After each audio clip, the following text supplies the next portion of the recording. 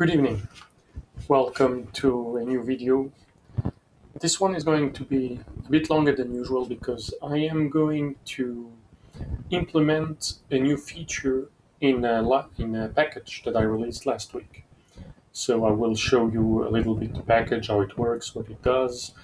I will also discuss another package that is related in some ways, and actually that package inspired me to do this one, so it is definitely related. And it's also the opportunity to take a little break from all that is happening right now. So I hope that you will enjoy this video. We're going to learn about package development. You're going to learn probably about, because I think I'm going to need non-standard evaluation. You're going to learn about monads. Monads. Now that's something I'm going to talk a little bit about in other videos and in other blog posts, but this one will be the first video where I will talk about monads, and you'll see very powerful concept. Hopefully, I will be able to explain. It's not really easy to explain, but once you get it, then you will see that it's a very powerful and simple in a way concept. So, and before that, before we start, I want to thank you all who subscribed, and also the ones that did not subscribe, because if you're watching, thank you. Because we're now at 1,035, I think, people, and I'm really surprised because when I started doing these videos, I just wanted to talk about things that interested me, which don't necessarily interest others. And as you see, I do all kinds of videos. I tend to avoid tutorials of very simple nature. Sometimes I do that, but I tend to avoid that because, first of all, I think that it's much better to read, okay, if you want to learn about the package, much better to read if you want to know how to filter a data frame. Just read the documentation of filter. And I also don't want to waste time with trying to know what is trendy, what people are looking for, or doing search engine optimization, all those kind of things. So I just do whatever I'm interested in at the moment, kind of like my blog posts actually. And some videos work better than others. Generally, I must admit the tutorial videos have a lot more views than the non-tutorial ones. But still, I'm really enjoying doing this. So thank you all for subscribing. And I will also make a special video. I've been working on it, but rather thinking about it, exactly what I want to talk about. A special video to celebrate the fact that this channel now has 1,000 subscribers. But yeah, I still have to think a little bit about it because it will be a video that is unrelated to programming, and it will be more of a video about statistics in general. So now let's go to what I want to talk about today. So I released a package called Loud, and it's not impossible that the name of the package will change because it's very early alpha, use at your own risk type of deal. And actually, I can show you in my web browser. So this is the website of the package, built automatically using package down. Very nice package. If you build a package and you can generate a website basically for free. Like, there's literally zero effort involved using package down. And so what this package allows you to do is it gives you this loudly function that allows you to decorate, in a sense, other functions. And then these functions, instead of just providing the output that they usually provide, now they do a new type of output, a list, where the first element called result, well, is simply the result of the argument evaluated by square root. And then you also get a log element in the list, which tells you what happened and at what time. Now, I also want to change that in the future. I want to make it more flexible so that people can kind of provide their own messages. But for now, it does this. It works with the native pipe, and I will explain what this bind loudly deal is. It's not too complicated, don't worry. And then you get this nice log over here that explains step by step what happened, at what time it started, at what time it ended. So and it works for now, at least, with any function. I haven't found. I mean, I wrote some unit tests. I tested it, but there might be situations where it doesn't work. But as you see here, it works also with dplyr functions. You can select the function, select the columns. You can group by, you can filter, you can summarize, and you get your result, and you get all of this. There is also a new pipe in this package that allows you to not have to use this bind loudly. And again, I will explain what that is during this video, but for now, just think of this new pipe as a way to be able to chain these loud functions, okay? And it works kind of the same way. Now, as I said, early development held with string and GIS, so use at your own peril. And this package has been inspired by discussions with certain people that are listed here, and I will also list them in the description, a blog post that Kupak wrote, and the Maybe package. The Maybe package, also very interesting, developed by Andrew McNeil. This package provides something that is maybe familiar already to you if you know the safely function from the per package. I will then go through the safely function and maybe, etc. But safely allows you to also decorate a function, and then this new function will either provide a result or provides something else. Oh no, sorry, that's possibly. Safely will always provide a list with the result and with the error message if an error happens. So if you have the result, if no error happens, you get the result and the error message is null. And if something wrong, if something wrong happened, then you don't get the result, but you get the error message. Okay. Now maybe defines a new type of, so you get a maybe function that allows you to also decorate new functions.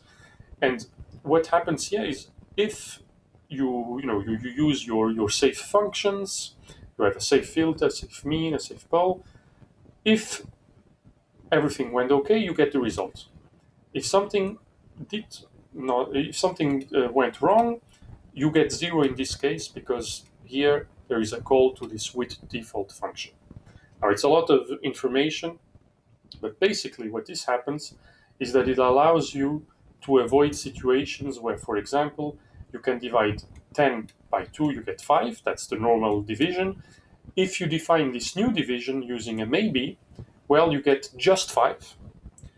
And if you divide by 0 instead of getting infinity, which is not really well defined, etc., here you get nothing. So just and nothing are new types that maybe also introduces. So what happens is that if you chain these maybe functions, etc., you get just the result, or you get nothing if something went wrong, right? So this is very useful because it allows you to build these safe functions. You can chain them together, and then you can do. I think we have an example maybe in the. I don't remember now, but there's probably there's this example with all the dplyr functions. You can just chain them, and if the result is okay, so for example here, if you filter over a value of 8, so sil equals 8 over here, you get the result. Now there is no 100, there is no sil that equals 100, so you would get nothing. But instead of getting nothing, you can, with this with default, get 0, or if you put 10 here, you'd get 10. If you put 30, you'd get 30, and if you put nothing, if you put nothing, then you literally get nothing. So this allows you to build these safe functions. Now, what I want to do in this video, so that's why it's going to be a long one, and this introduction already has been going for 10 minutes, so that's already very long. What I want to do is the following. I want to add to my library, to my functions, a possibility to have in the log some message, okay, or that tells me, okay, something went wrong, okay, because here this loud select loud group by this pipeline here, if it fails, I just I get an error, right? I get a null or whatever. I get an error. I don't want it to fail, okay? I want it to continue, but if I get an error somewhere, I want to get back null or nothing if I implement that with maybe, but I think I will use safely. And I want the error message to be here somewhere. So that's why I'm going to use safely, because safely, unlike maybe, and maybe this is coming in a future version, I don't know, but if I load per, right?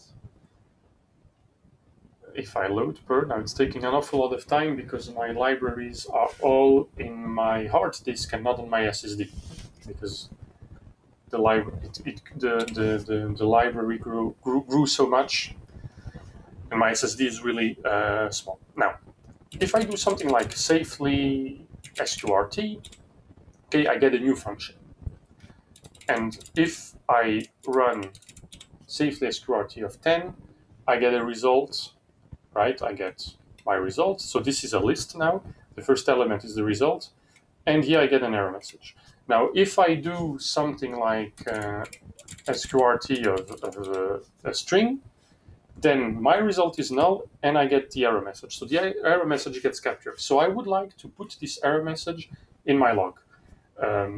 So this is what I'm going to try to do now live. Well, it's not really live because I'm not live streaming, but I haven't done that yet. So it will be interesting.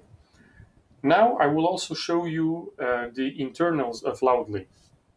So if I load my package, and maybe here, ideally, I need to load it. So this is my development environment. So now if I do loudly of sqrt of 10, as in the example, I get my result and I get a log. And if I do this, I get nothing. Okay, so I just, and this is not something that is nice because the idea of having a log is also to be able to read when something went wrong. So here, what would be great would be to actually return the log still with the error message that safely would provide. So let me first explain how loudly or loud functions work and how I can chain them. For this, I'm actually going maybe to, I think I will load the vignette because I think this will be, or maybe the README, just to get, just to get some code. So that's weird. It's the RMD. Ah, here it is.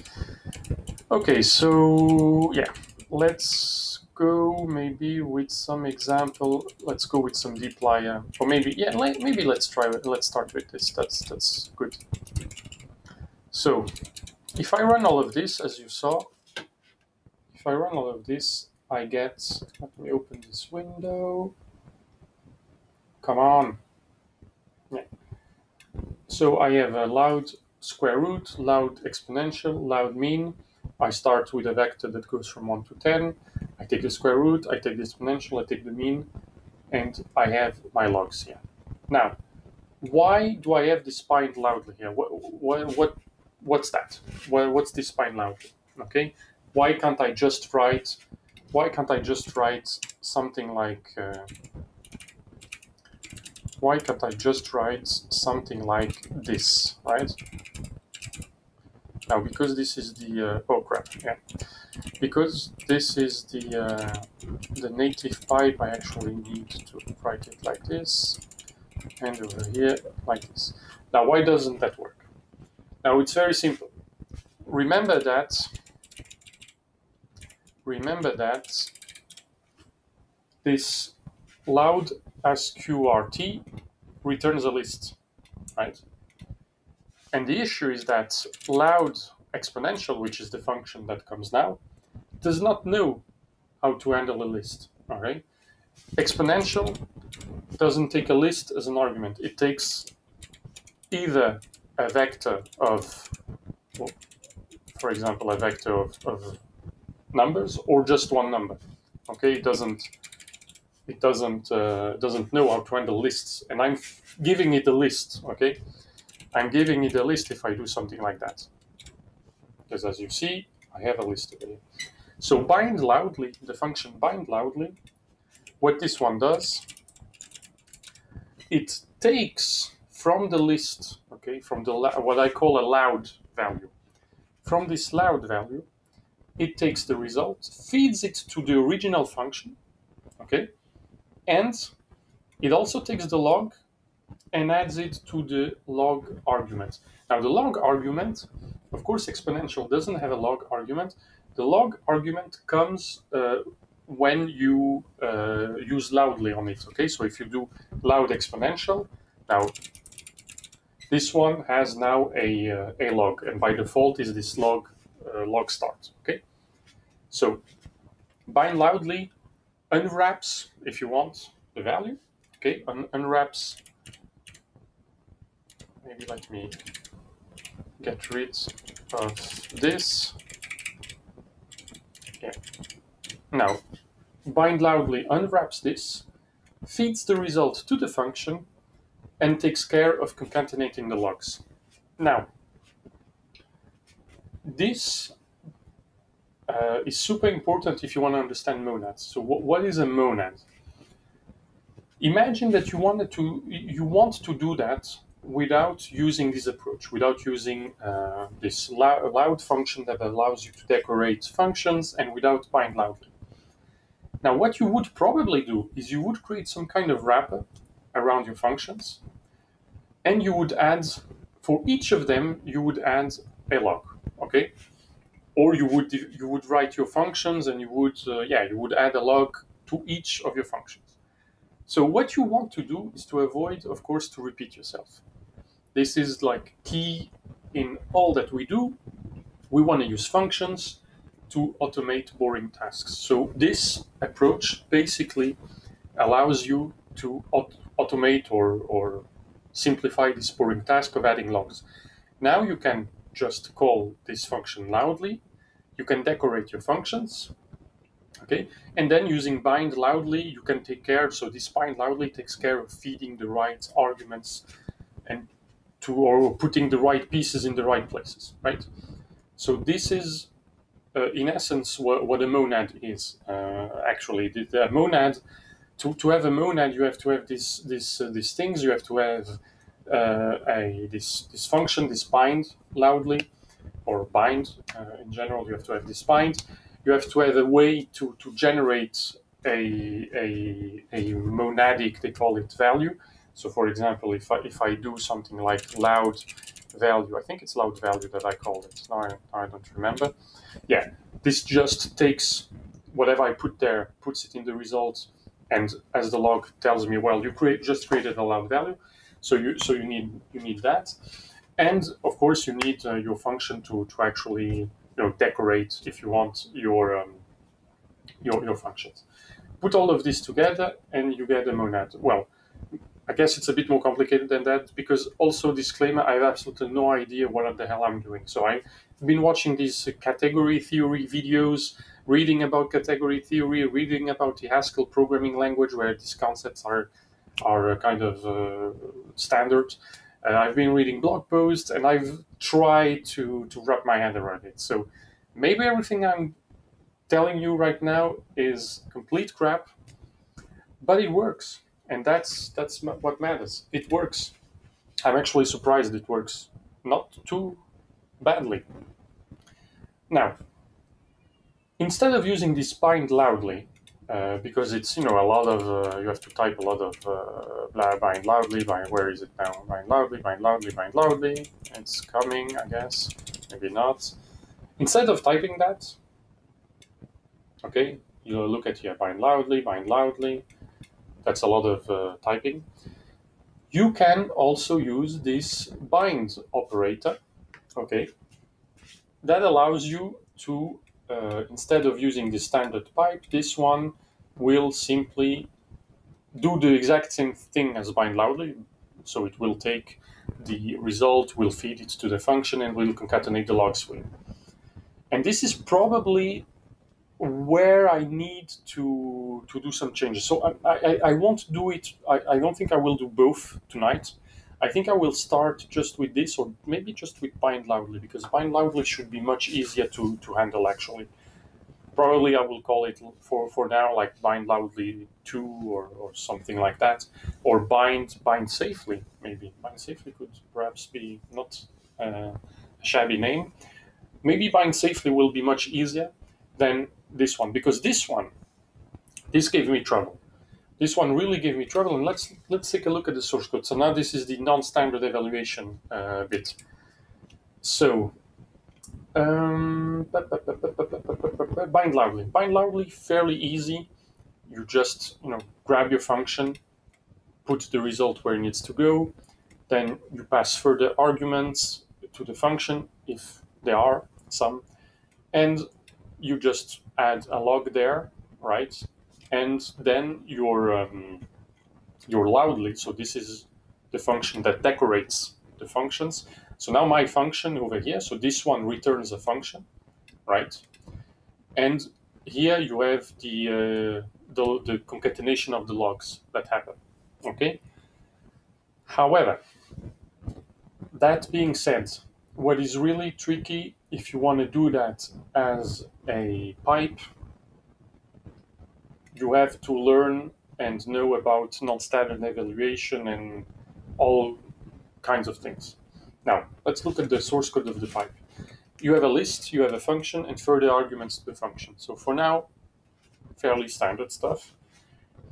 Now, I call this, I define this element called parsed, which is a call to parse function, a call to deparse one substitute.f. So that's already a mouthful. So let's see what deparse. So let's start with deparse, not with deparse one. Deparse substitute of a function just gives you a string of the function. Okay, that's useful because then I can use this string to build a command, and then I can evaluate this command. Okay, so if I want, and this works with anything, right? If I want to add, filter, Star Wars, I don't remember now, human or no, species equal human. I don't know if this is correct, but that doesn't matter. You get a string, so that's useful. However, and this again gave me trouble. I think I did it yesterday. I think I corrected the bug. Deparse, for some reason, probably whenever something stupid is defined in R, this is probably for compatibility with S. So this is kind of a meme, but it's true. Deparse, for some stupid reason, if you give it a command that is too long, deparse will cut it at, I think it's by default 50 characters, and it will return a vector with the first 50 characters and then the rest. Why? I don't know. So if you do something like deparse substitute and then blah blah blah blah blah blah blah blah blah blah blah blah blah. No, okay. I guess this one was still too short. So let's add a bit more. The hell. Okay, now I'm getting angry. What the hell? Why is it working now? Is this still too short? What the hell? Okay, for some reason, so now I have to show you because I'm getting angry. For some reason, these tests over here, let me show you. So I wrote some tests to see if my functions were working well. These ones, come on. I love Spacemax, but sometimes the basic stuff. Anyway, this one, okay, was not working because it was too long and it was getting cut at 50 characters. So here, for some reason, it's not happening. So I don't know why. But if you look at the parse, you see that there's the width cutoff of 60. So I'm not crazy. There's a width cutoff of 60 characters. But now, for some reason, it's not doing it. However, dparse1, it's 500. Okay, so I changed it from dparse to dparse1, whatever. Anyway, so then I give that to parse function. So let's take a look at parse function. So parse function is like, I don't know how this works. Honestly, it's trial and error and Googling and trying to wrap my hand around the regex, I say regex, regular expressions.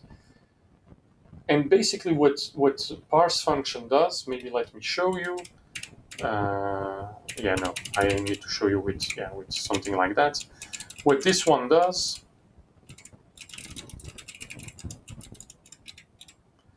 it returns a list with the function and with the arguments to that function, plus a comma space, which is very important. I spent a long time coming up with the right regular expressions that work in, I hope, all cases now. At least all cases that I tested. You see there's still some comments here that I actually could erase. And using this, okay, so now if we go back, I feed that to a function called make command. So make command, and this is a trick that a very nice person showed me in the RStudio forums. I think I will link the thread in the comments, in the description. This simply takes so it's a string. It returns a string of the function that I want to evaluate. So it will be .l result. So this is my loud value. So this is the result that I feed using the standard R4.1 pipe to my function, because remember, this is the function. I need to open a parenthesis. Then I give it the arguments, okay? And then, don't forget, I have a colon space there. Now I can give it the log. And this creates the command exactly how you would type it. And then I just need some eval parse magic. And eval parse, basically, you can test it in a terminal. Eval parse text, and let's go with, for example, add iris. It will evaluate your string.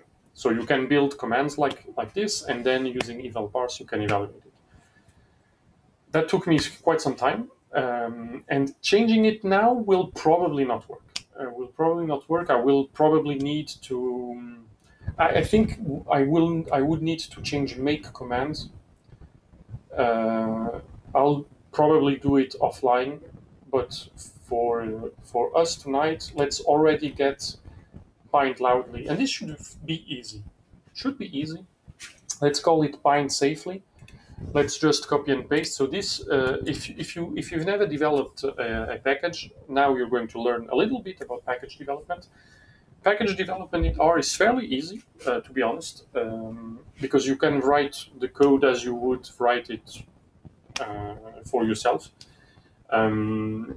If you want, you don't need to, but it's better. You can add some documentation, which is some simple R Markdown strings.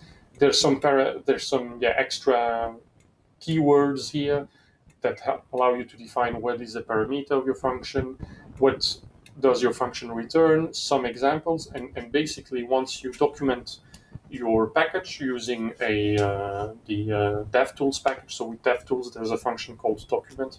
If you call that function, DevTools will compile the documentation for you, and it's great. It's really easy, and it works really well.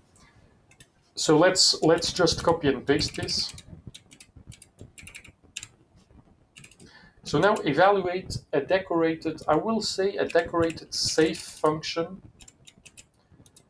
made using per safely. And maybe, as I said, I will also extend this to use maybes. So the other package I showed you, I might also do that in the future. So this is a loud value, a list of 2 elements. But yeah, but what? But where the result? Because the thing is, what I want to have. This is going to be tricky. I think this is going to be tricky. This one is going to be tricky because okay, let's first try over here. If I do something like safely, loudly SQRT, right? What does that do? Actually,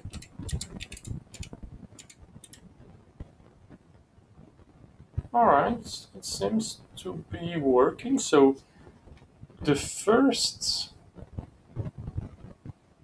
so this is a list, right? Where the result is a list. That's the loud value, which contains the result and the log. And then the second element of the first list is the error. So that's from safely. Now, do I want it this way, or do I want to do something like loudly, safely, SQRT?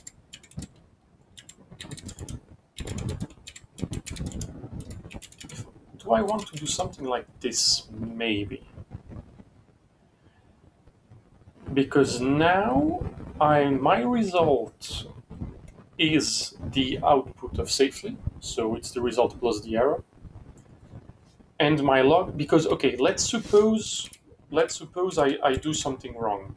Yeah, what happens? What do I get out? Okay, that's good. I think this is good. I think this is what I want. I think this is what I want. Let me get my chair. I think this is what I want because this gives me the result plus the error message, and I still get the log. That's good. If I do it the other way around, if I start, this will just, I think this will just give me null or something. No, it actually also gave me. But this matters. This is important because I need to see how I change. What do I have here? I have something in my beard. No? Anyway, this matters. The order matters because bind loudly. Okay, the way bind loudly works is it expects a loud value that it passes to a function that is loud. So my starting object should be a loud value. So it should be this way. It should be something like this, because this is a what I call a loud value. Okay, this is a loud value. So it should be loudly, safely, and then okay, what I need to do. So let's call it bind safely. Then my result, okay, contains the result. So I need to call it result. I think let's save this one. Maybe let's. So now you see how I develop stuff. It's not very clean. Result gives me, yeah. So if I do result, that gives me. So I need to do result. So maybe let me add a. This is where this is maybe one of the example as well where comments actually are useful. So maybe L result, that's the result of the loud value. L result, that's the result of safely. And L results error. That's the error message from safely. And this one, L results log. That's the log, right? Result log. Nope. Oh no, it's just dollar. Yeah, just simply as simple as that.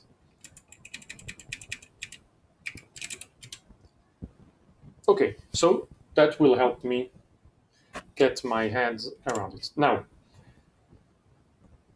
I need to evaluate that, fair enough, but, and this is crucial. This is crucial. If dot L result is null, right? So is dot null, is it? Yeah, is dot null, L result, then, how do you write a if else statement? I don't remember.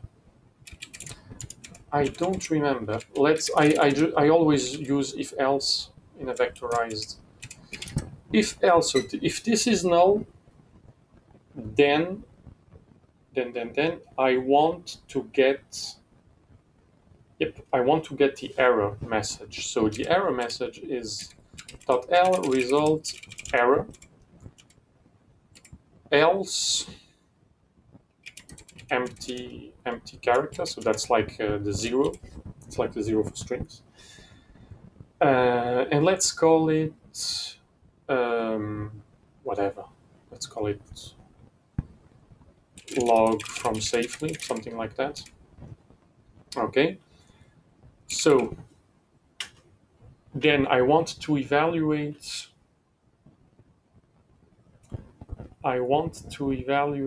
This, but what happens? Let me see again. What happens if I do something crazy like this?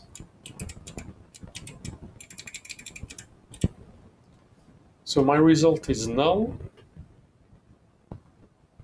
but I still get a log. But what happens now? Okay.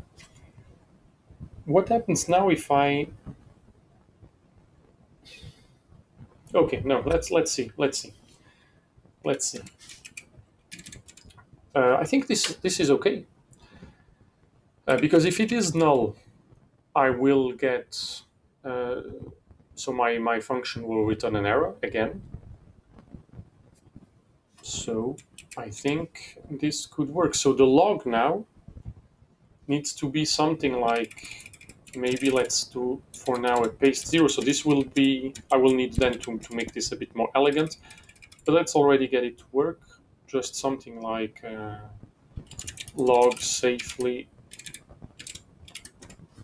Let's just put that together. Maybe let me add this.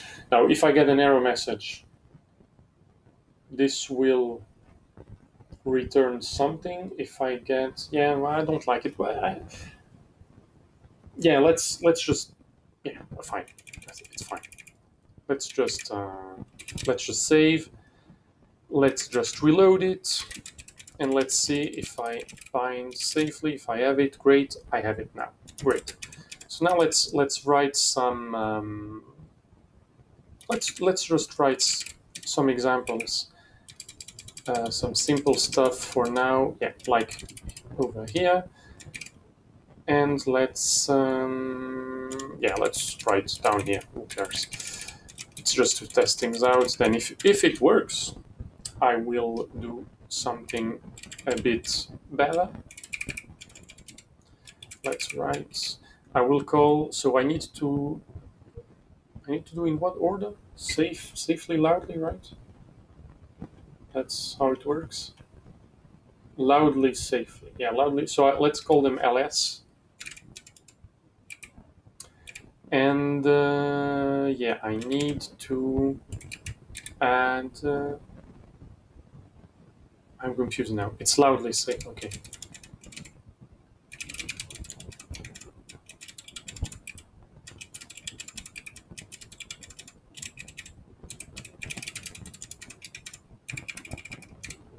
Great. ls sqrt of 10.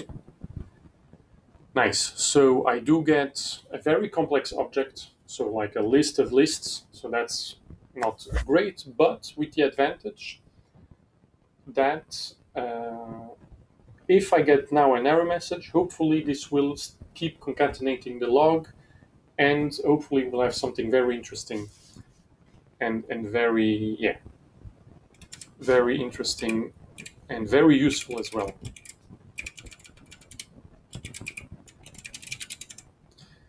Let's see. Yeah, not loud, but ls. No, ls. Great. Oh, did it work?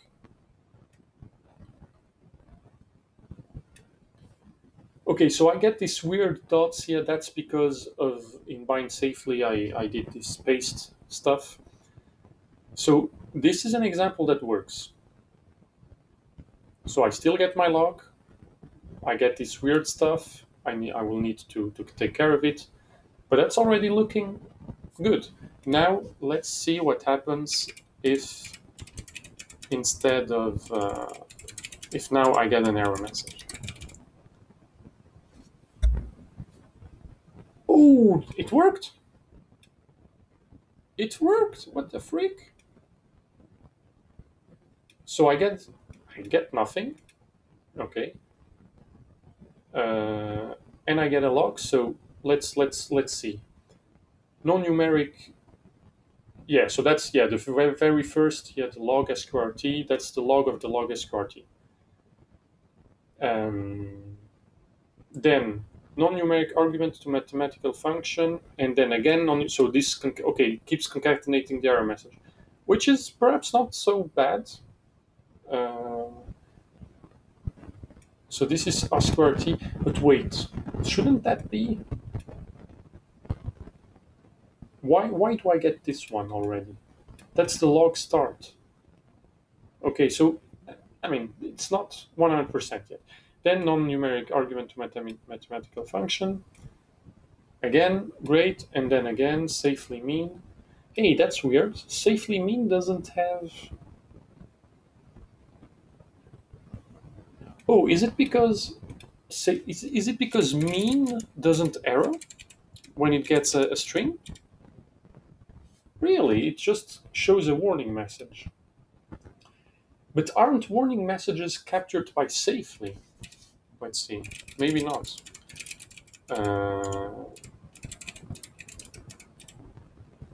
No, they're not. Now that sucks. Maybe there's an argument to safely to also capture quiet true. Maybe quiet. Maybe that's quiet. Quiet false. That no. What the freak? Why doesn't it error? Why does mean just show a warning? Doesn't make any sense. Anyway, that's something else. I'm quite happy, to be honest. This idea seems to be working. There's some rough edges because, of course, I need to make these error messages look good. But now the huge advantage is now that I have something that will work pretty well. Maybe let me try to do something else. I don't know if this is going to work like this. I want to start with some. Let me try. I want to start with some error with some negative. I don't know if you can. Yeah, you can. And let's go with mean first. Maybe let me just Let's go with mean. Then no. Let's go exp sqrt and so mean. You're right. Mean would work. Then you'd get some negative number as the mean, right? Then you pass that to sqrt. There you will get an error message, and then the exponential would also error. Okay, now I have a problem with my Emacs, but let's see. Start, no problem. Safe mean, no problem. Safely. I fucking hate this. Don't you error. No, it does not. It does not error. It just sends you a warning. What the freak? Yeah.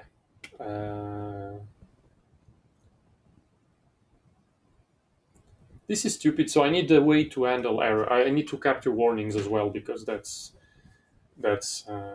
probably a function that does that. Maybe yeah. I need to see. In any case, if it does error, like uh, like I had before with a string, if I do something, opla, that's not what I wanted. Okay. Okay. Yeah, my Emacs is not playing along nicely. I don't know what's happening. Yeah, you see? Yeah, what the freak? Sometimes I get these weird.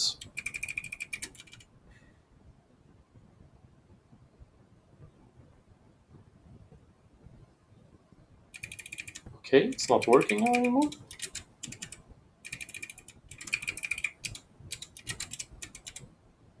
Yeah, my Emacs is not playing nicely.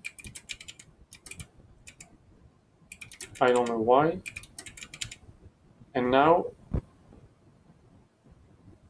I get this error message instead of getting my. Oh, that's because my functions here. Yeah, crap. Yeah, I undid too many steps. That's why. I was worried there for a minute. Beautiful. Now, oh well, this is even another error message. That's because I did not select. Yeah, now it's great. So I'm quite happy with that. So now the next step would be to format this strings here better. Would be to also capture the warnings because that's quite important, and then I will need to create a pipe operator. So this bind safely, I will have to find some weird symbol for this pipe operator that works. But I think this is quite useful. I really think that this can be useful to a lot of people because if you have pipes running in production, so this is not maybe for exploratory work it's not great, but if you have pipes running in production and these pipes could fail for some reason, I think that having this log will really be helpful because you will see where there was a problem and you will also see the error message. Um, so I think this is really useful. For example, here you could see, well, non-numeric argument to mathematical function. Oh crap! It's my safe exponential that failed. And when did it fail? Oh, it failed just 3 minutes after I left my office. Gosh darn it! Anyway, I hope you enjoyed. So this was a really long video, almost 50 minutes, and it was really unstructured. It was really just me trying to build in a new feature. It kind of worked, so I'm kind of happy. I did not write a unit test because I am tired. It's almost 11 p.m. and I have kids and they don't let me sleep. So I need to go to sleep now because I will be dead tomorrow otherwise. So I did not write a unit test. Maybe I could make another video where I write the tests for this, and I will show you my progress because I will probably continue working on that until our next video. So I hope you enjoyed. If you haven't subscribed yet, and if you have watched, if you watched all this video up until now, and you're not subscribed, like just subscribe maybe. Like what are you waiting for? And yeah, see you next time, and stay safe. And yeah, stay safe.